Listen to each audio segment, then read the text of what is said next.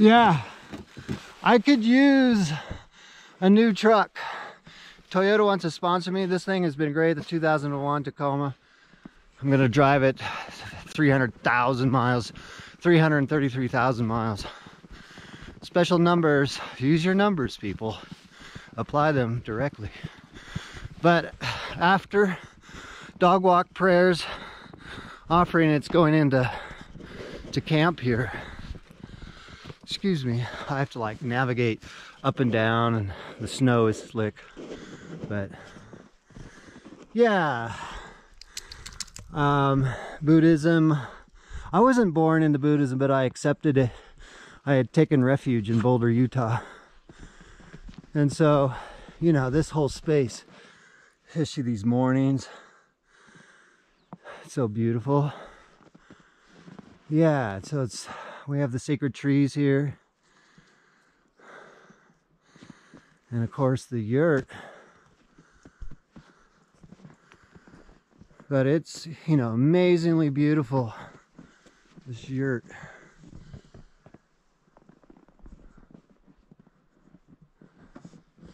And yeah, with its, these are yak hair.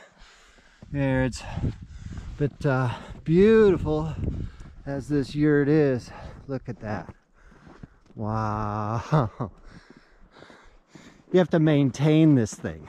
People think, oh yeah, it's all romantic and everything, which it is. You can create incredible ceremony. Quiet, please. It's high altitude, it's cold today. My voice here, it's not like sitting in the studio. So I have to brush off the snow, because you don't want these to get wet because they get moldy, and you have to keep them ventilated. And yeah, they're living. Yurts are living entities, female. And I have my two warriors here, the stonework. So here on the hill, you have to manage the water so it doesn't rush in with the flash floods that sometimes come through. And then my travel kitchen galley sleeping arrangement, that thing is awesome. Goes on the Toyota Tacoma. So one of my wishes, if it ever would happen, is to get a new one. An electric powered pickup truck with the Palomino on. That would be my dream pickup now, is get the electric one on and get this Palomino, and dude, you are rocking.